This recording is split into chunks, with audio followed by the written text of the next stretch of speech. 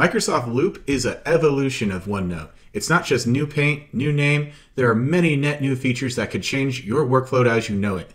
If you love OneNote, Evernote, Google Docs, you're going to want to know why Loop is a game changer for collaboration. Let me show you how you can stay in the loop with Microsoft Loop. Now let's go. The key use cases for Microsoft Loop are personal and collaborative note-taking.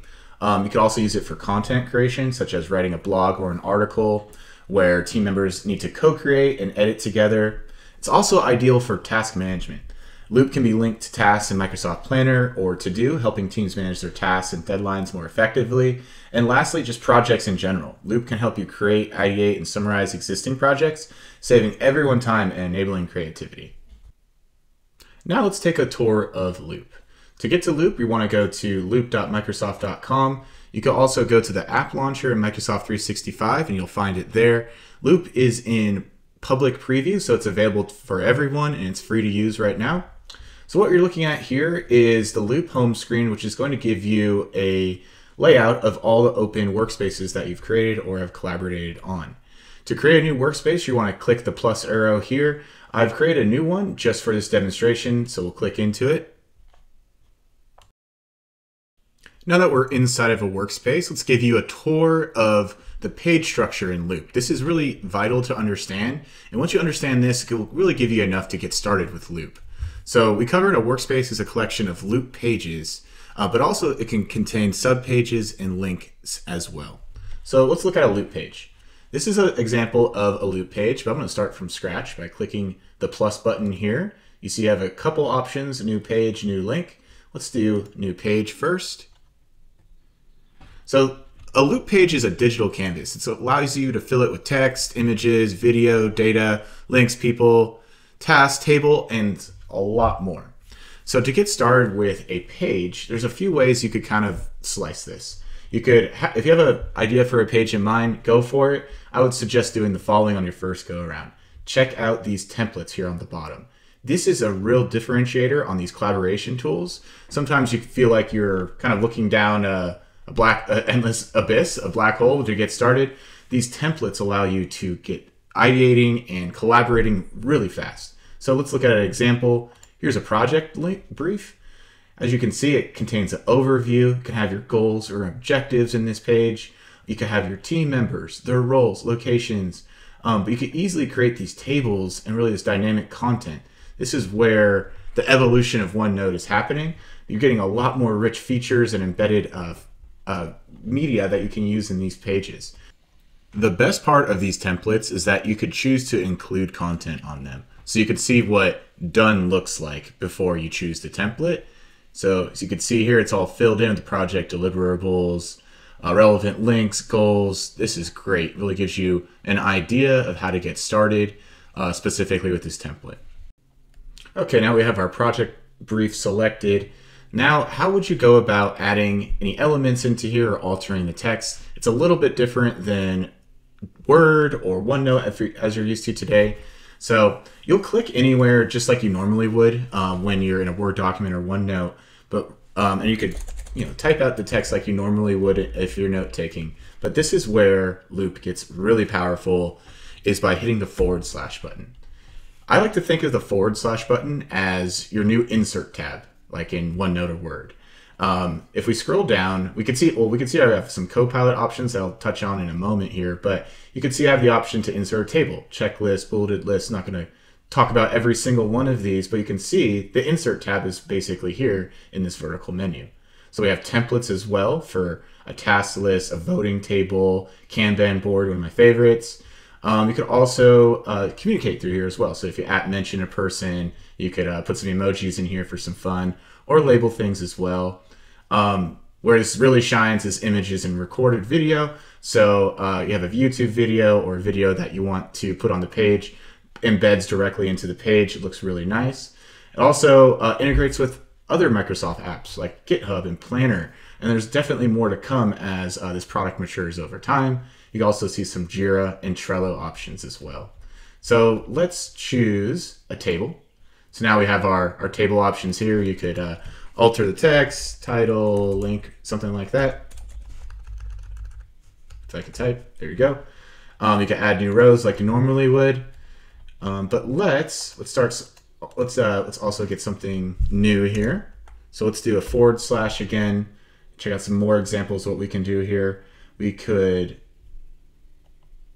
put a task list in here, so we can assign tasks. So I could say book reservation. And then this is going to use our Microsoft 365 graph data on your tenant. So it's going to pull up relevant contacts in your organization in this assigned to field. So as you can see, I have some of my coworkers here. I'm not going to dig through all of them, but I could select them here, and that's going to integrate directly with their Microsoft To Do as well. So if you love that app like I do, or Planner, this directly integrates with it, show up in their to-do list. You can select a date here and a bucket as well. Here are some other cool things that you can do with the / or that new insert button. So we have our things that we would expect: tables, checklists, numbered lists, but you could also do callouts. Let's see, you could also do Kanban boards. Let's take a look at what that looks like. Pretty neat. You could also, if you don't like the board style, you could actually change it into a table here and change them back and forth. All right, let's look at some other options here. Inline code for all developers, a voting table. I can't name how many times a week that I just wish we could vote for something a lot easier. And a voting table is such a great way to do this really easily. So if you have your idea for like a team offsite, let's go to Dave & Buster's or something, you can put it here, pros, cons, and then people that have access to this page can then vote on it. So if I put my mouse over it, you can see that I just voted on it. Pretty cool. I love that feature. And it can make making decisions a lot easier and really cut back on the email or Teams back and forth. Another cool feature in Loop is its Copilot extensibility. So if you click or hit the / button again, you have a couple options right at the top for Copilot: draft page content or summarize page. Summarize page is by far my favorite. So say you've been working on this project for a while. This page has gotten pretty unruly with updates and content. It's pretty long. You could have Copilot summarize that page for you and make a summary right here at the top of the page or wherever you want to put it. Or if you have stakeholders that are outside of the workspace and just want an email summary, you could copy the summary just right here, put that into an email.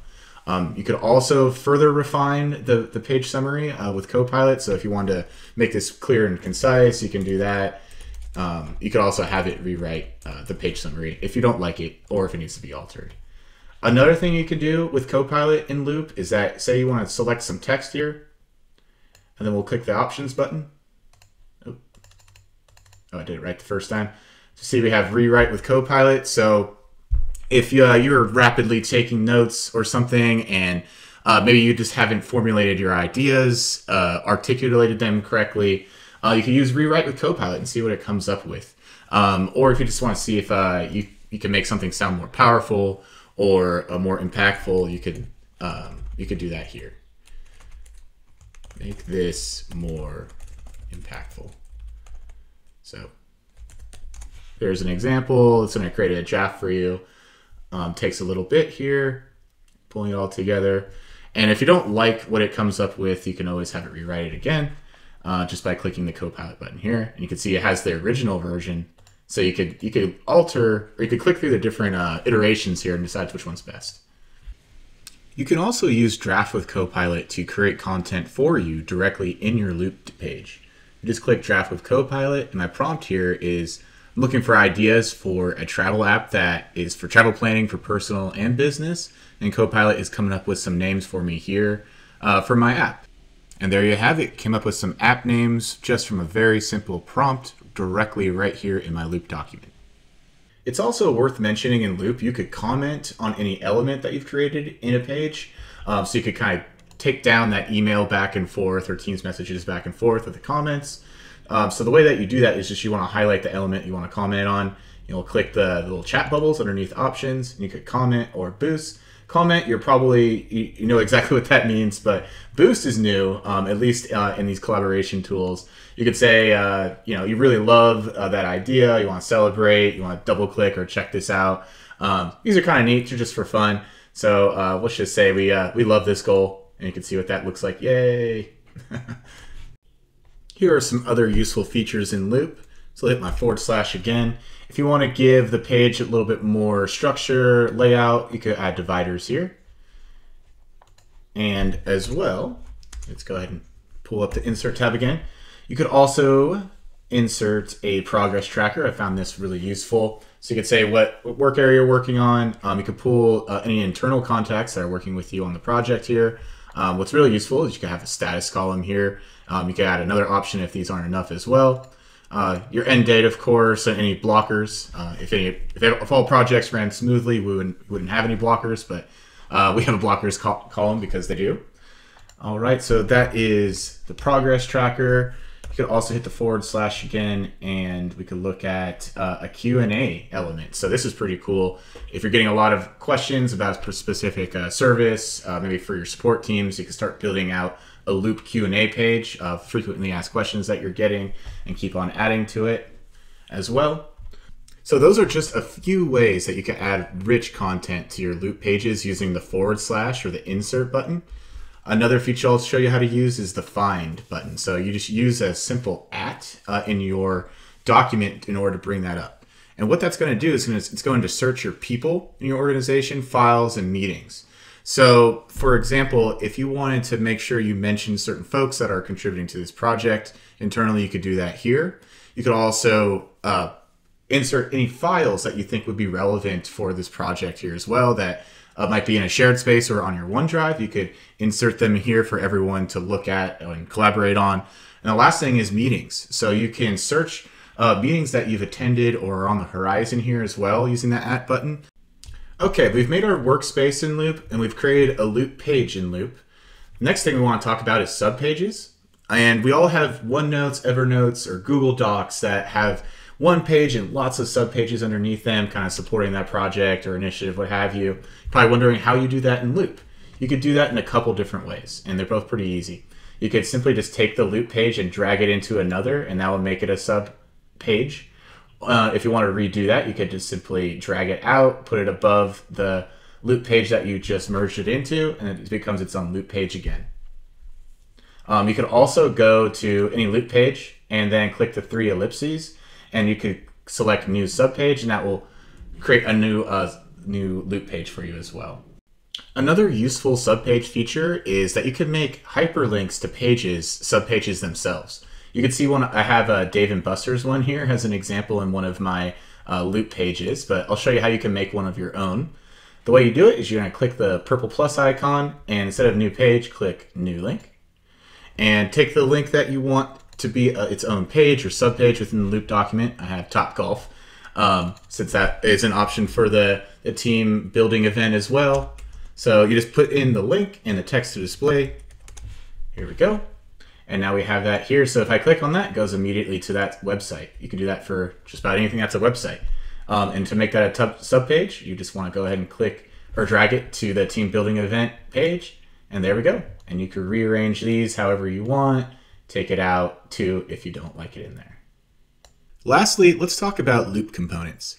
Loop components allow you to share and embed a workspace, a Loop page, or even in specific sections or elements of your Loop page directly into Teams and Outlook. It really helps with collaboration, and embedding into messages really takes away the email back and forth or the Teams messages back and forth. So let me show you how this works. The way sharing in Loop works like this. You're going to have your familiar sharing options located in the top right.